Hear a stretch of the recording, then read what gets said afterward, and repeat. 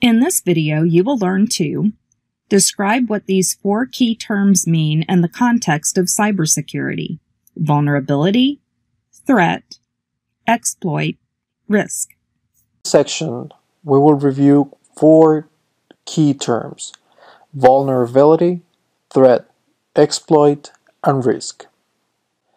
A vulnerability is a flaw, loophole, oversight, or error that can be exploited to violate system security policies. For example, a software or an application that has code vulnerable to a buffer overflow exploit. Threat is an event, natural or man-made, able to cause negative impact to an organization. It could be a storm or a hurricane or a hacker, for instance.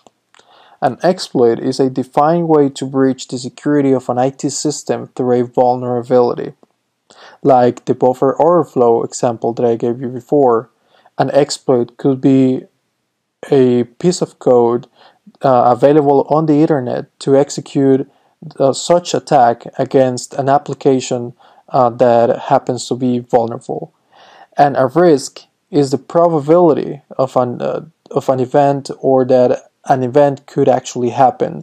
In this case, the likelihood of a vulnerability to be exploited.